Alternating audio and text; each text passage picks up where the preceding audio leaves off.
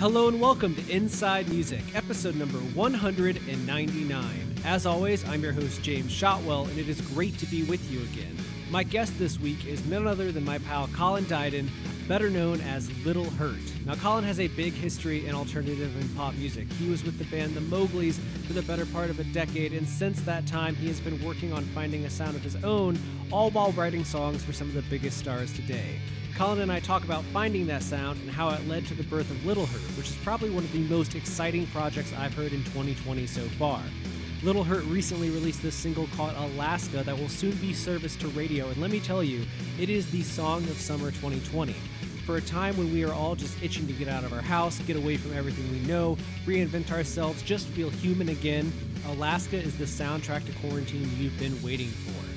Before we get there, however, I need to tell you a few quick things. This episode of Inside Music is brought to you by Haulix, the music industry's leading promotional distribution platform. Join Haulix today and your first month of service is free. Visit haulix.com, that's HAULIX.com for details. Also, be sure to subscribe to our YouTube page. It's called Music Biz, that's Music B-I-Z. You can stream the show there as well as watch a ton of original content. And finally, make sure you check out Little Hurt. It's great. It's going to make your year. It's something you absolutely need to hear. But right now, the only thing you absolutely have to do is sit back, relax, and enjoy this episode of Inside Music.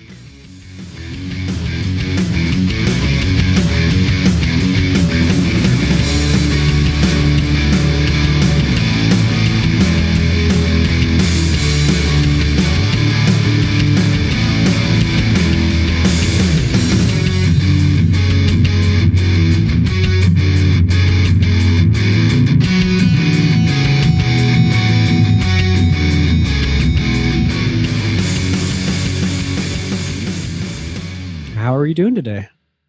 I'm good, man. I'm just hanging in there, just kind of the same as everyone else, just bored and getting through the fucking day. Absolutely. I feel like some days I've kind of just adjusted to it and I'm fine. But then like today in Michigan where I live, it's like our first day where it's probably in the mid 70s all year so far. And so you have that itch that's like, let's go out. Like, let's go do something. But no, there's nothing to do. Yep. I mean, honestly, I was telling someone the other day, like I'm actually a lot more introverted than a lot of my friends. So this has been a lot easier for me than it is for a lot of people. I'm good at staying in, but it is, that has a limit too. Absolutely. I mean, I work from home full time, so I am used to being here in this apartment day in and day out. But it is a little bit different having my better half here at the house with me every single day, and then we have 2 cats and a dog. So in our tiny apartment, it gets a little hectic sometimes. Yeah.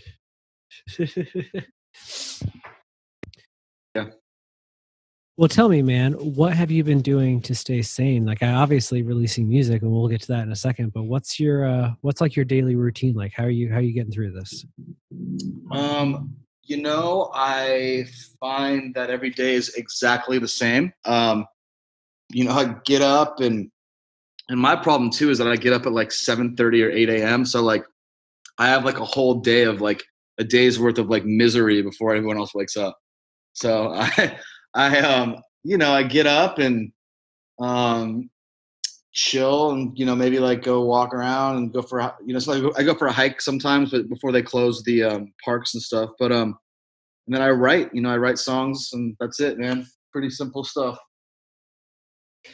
Yeah, I'm an early riser as well. I tend to be up by 7 usually, but I have as of late definitely been hit with the I get up, I get going, and then I'm just like, why am I doing this right now? Especially on the East Coast, because I deal with a lot of people on the West Coast like you are, and it's just a waste of my, like, I don't know why I'm awake. No one's doing anything. The productivity is not that high right now.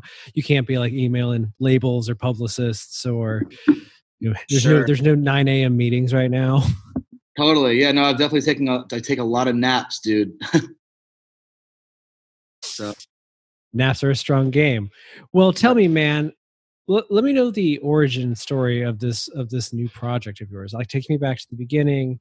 I want to talk about like your plan of releasing singles. I want to know the whole 9 yards. So tell me the very basic 101 story. Sure.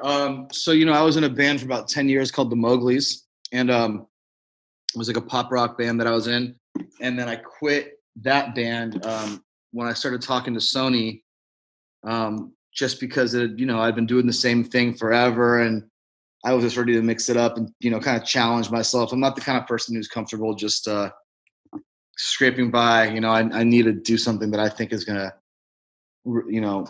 be challenging and take me to levels that that are impressive to me. And so um, I ended up leaving and I started Little Hurt, and I think I signed, like they offered me a deal like within 48 hours of hearing my first song, Better Drugs.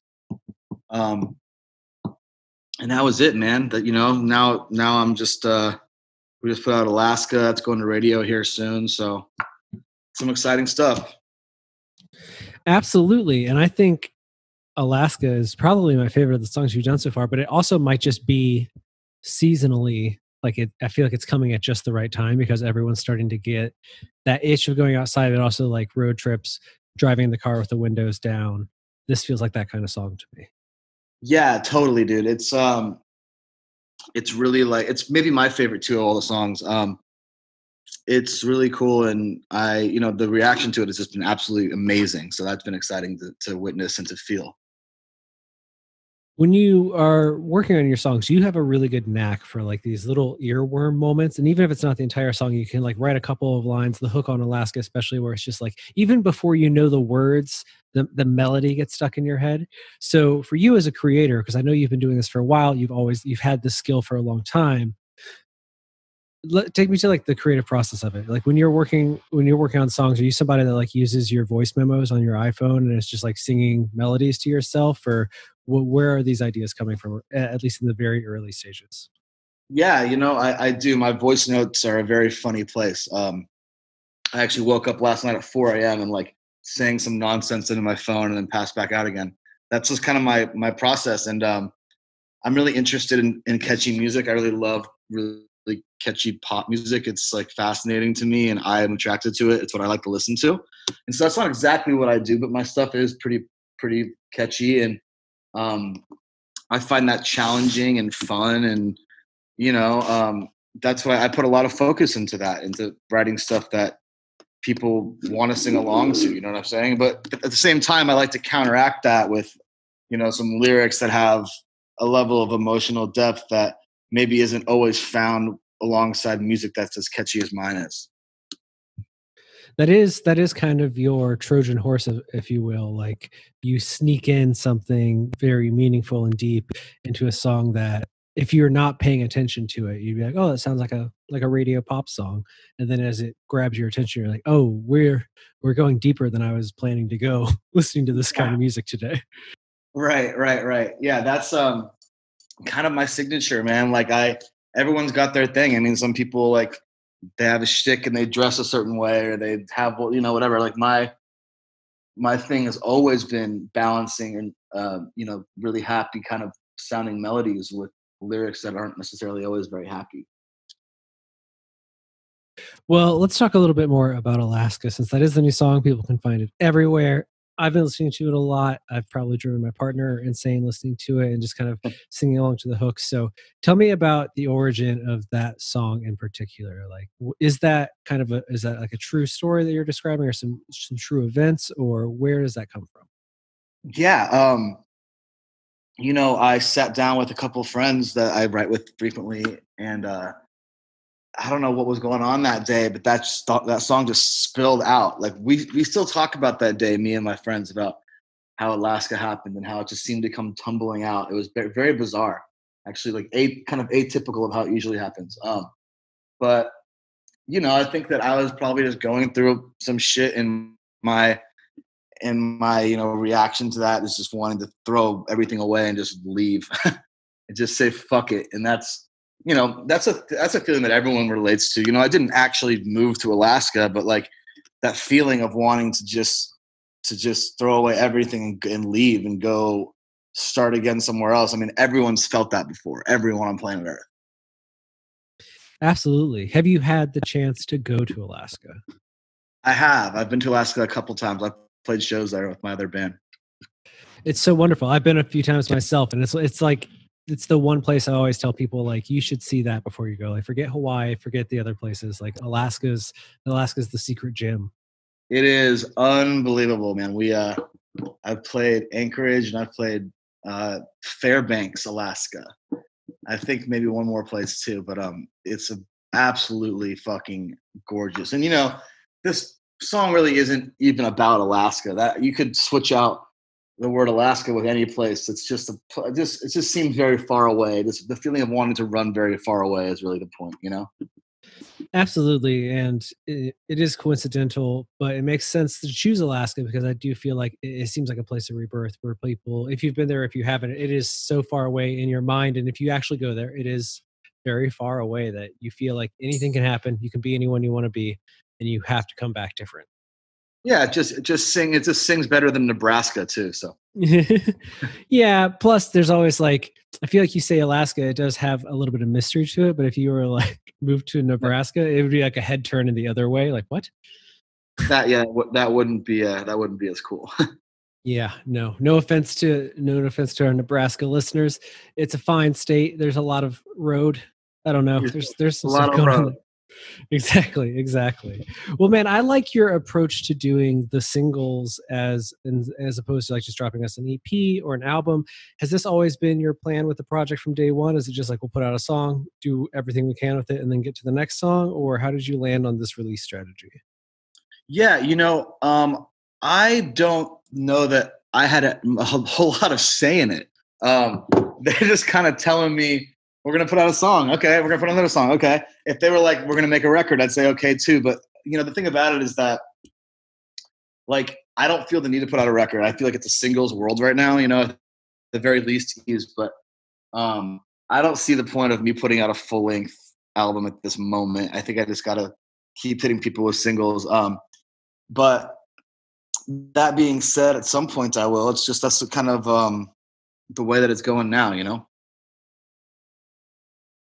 No, I think that it's the right approach right now. It's just I don't see enough artists embracing it outside of pop or hip hop. I feel like it's starting to seep out there, and it's worth exploring more. Now, with that in mind, how much material are you, for lack of a better word, sitting on right now? A lot, man. I'm a pretty prolific songwriter. I write for myself a lot. I write for other artists a lot. I have definitely enough for a full length record already, in my phone. So that's never going to be the issue for me or someone like me. I'm never going to have trouble coming up with songs. That's all that I do. The dream, right? That's all you got to worry about. I guess so. Yeah.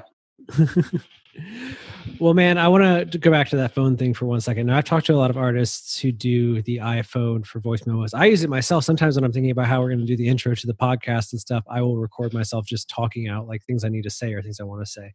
But is one of your greatest fears the day that someone like you die and someone's going through your phone and scrolls through your notes app?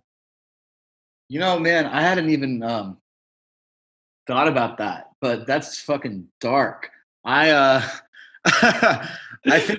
think that I should like put a contingency, like I should say, like, if I do die, my phone goes to my best friend and he gets to decide what's disseminated and what's not, because there's definitely a lot of stuff I do not want getting out there. A lot of like song ideas that probably aren't very good or that are very embarrassing. So I think I'll let someone else decide what we release to the world posthumously.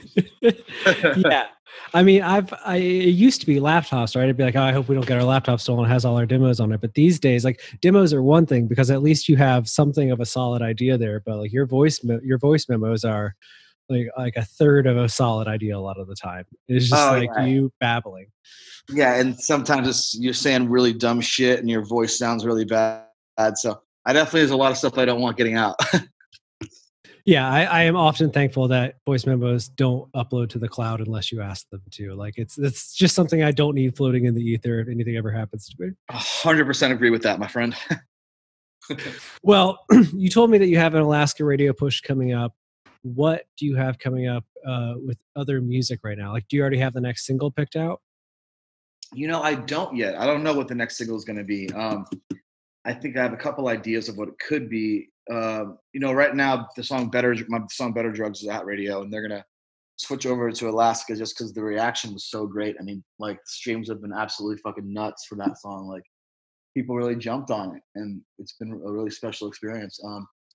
But you know, I don't know what the next single is going to be yet, but I think that, you know, we'll probably decide that in the next couple of weeks here, because that's a conversation that should start happening.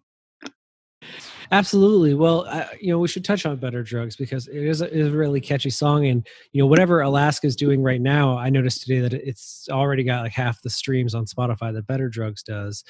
Whatever it's doing, that's because Better Drugs laid that foundation. So let's go to picking that as your lead single because it is still a relatively new song. I'm always curious, especially in your position where it's like you have some people that know who you are, a lot of people that don't know who you are. You're making your first impression as like, this is the new me. What makes Better Drugs the song to do that? Well, that was the first song that I ever showed my label. That I was still in the band. I was still in my band when I wrote that song. So I showed it to my team, and I was like, you know, that's the song that got me signed. I just showed it to a friend, and he showed it to someone at Sony, and then they were like, "Oh yeah, this is amazing. This is it." So that song was really special for me because it kind of gave me the push that I needed to start this project and to be, you know, brave enough to jump off the cliff and leave my band and do this. I mean, that song gave me that confidence because they were like, "We want to do something with this. This is special." Um, no, that makes sense to me. I'm curious because Little Hurt is a project that seems like it can be really anything you want to explore. So, are there songs you've been writing that don't feel like they fit in this project that maybe exist for something else, or are you honed in on like what this is to you sonically? Yeah, no, I would say like only one out of every 15 songs that I write, I think is perfect for this project. I'm so picky about what's good enough for this thing. So most of my songs that I write are not for this, and they go to other artists or you know, whatever, or they just die on a hard drive. But um, you know, when it comes to releasing what I think is right for Little Hurt, I'm like super precious about that, and I want to make sure that like the lyrical content is like up to par and everything's up to, you know, my standards. Can you expand on that a little bit? What are the standards of a Little Hurt song? Like, what is the bare minimum to be like an acceptable Little Hurt song in your book? Um, I think the lyrics have to be they have to be not generic. I don't like generic lyrics for my project.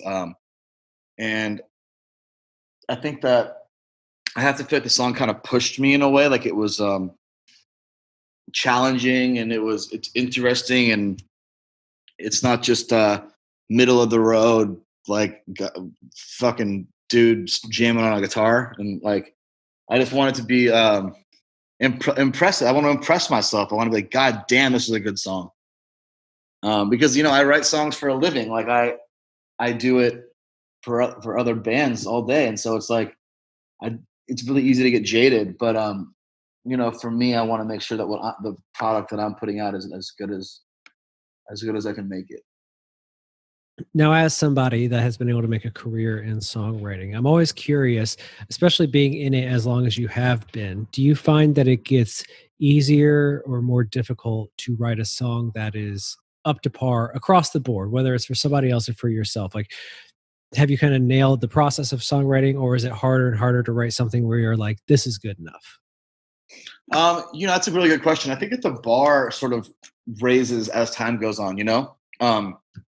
As you get better and as you listen and digest more music and you hear more amazing music and people like great songwriters that are pushing the boundaries and constantly pushing the bar up, you know, like um, I think that what's good enough, you know, now is not going to be good enough for me in a couple of years, and that's like a trajectory you can follow back, you know, years and years and years. Um, like what was good enough 2 years ago wasn't good enough for it would not be good enough for me now. So it's just that's the natural evolution of things, and that's, you know, maybe partly why I had to quit my other band and keep moving, because I just think people change, and you know, you grow and you evolve, and that bar that you should keep setting that bar so it's hard to reach, or else what the fuck are you doing? Like what are you just like grasping at low hanging fruit? Like low hanging fruit? Like that's not interesting. So I just like to place the bar a little out of my reach so I can have something to kind of grasp at. I think that that's the way to do it. And now let me ask you this with that in mind. What is the last song that really caught you by surprise that you didn't write? Like, is there something you're obsessed with right now where you're just like, I wish I'd written that, or I don't even know how they wrote this song? Oh yeah, I have that experience all the time. My God, like let me look at my Spotify. I think I had one of those moments today.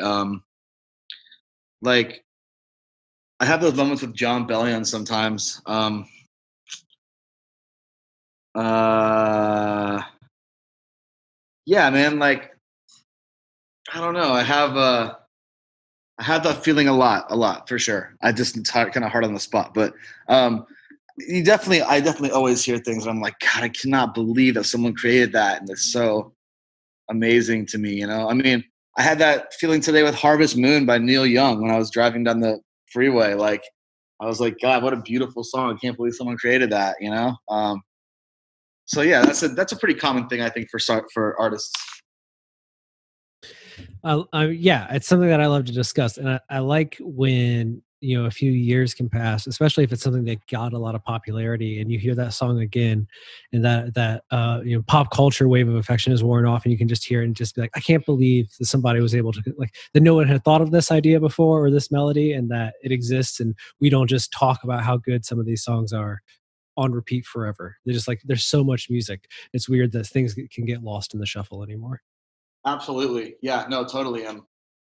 I would say I have that experience with songs like multiple times a week. So I'm also just like I'm just a music fan too. Like I just love like when someone blows my mind with music. I just love it. It's also an industry side thing. Like I went to the grocery store this morning to buy stuff for us, and on my between leaving the house, going there, and getting back, I had listened to the new Jason Isbell record, the new Future record, and then a ton of singles off my release weekly. And I was just like, I don't think most people spend this much time listening to like consuming all of the different things each week. But if you work in music, it's like a common thing. It's like, yeah, I've heard 9 albums this week. It's fine. Just that's pretty average. No, totally. And I love Jason Isbell by the way, but you know, a lot of artists and people that I know in bands, like they just spend a lot of time listening to stuff that sounds like them, which is so weird to me. Like I never listened to like if you look at my Spotify, like my playlist, there's nothing on there that sounds even remotely close to Little Hurt. And that's just weird. Like a lot of people I worked with in the past were just like listen to stuff that sounded like their bands. And I was like, that's just bizarre because you're not consuming any new information that's going to lead to you writing anything different than what you've been doing forever. Like you're just kind of living in a vacuum and you're in a cycle of listening to the same kind of music, creating the same kind of music over and over and over. And it's just like, how do you fucking break out of that? Like, yeah, go listen to Future and go listen to Jason Isbell. Like, like I don't want to listen to fucking stuff that sounds like me. I blows my mind how people do it. Because also, if you're gonna like create the same sound you're listening to, then you're just going to be trying to create something similar to whatever you enjoy in that genre. And I feel like you gotta get there and blend the palette together a little bit. Find how to combine all those things that you like. 100%, man. Mm. Well, let me ask you this before I let you go. It's obviously a weird time.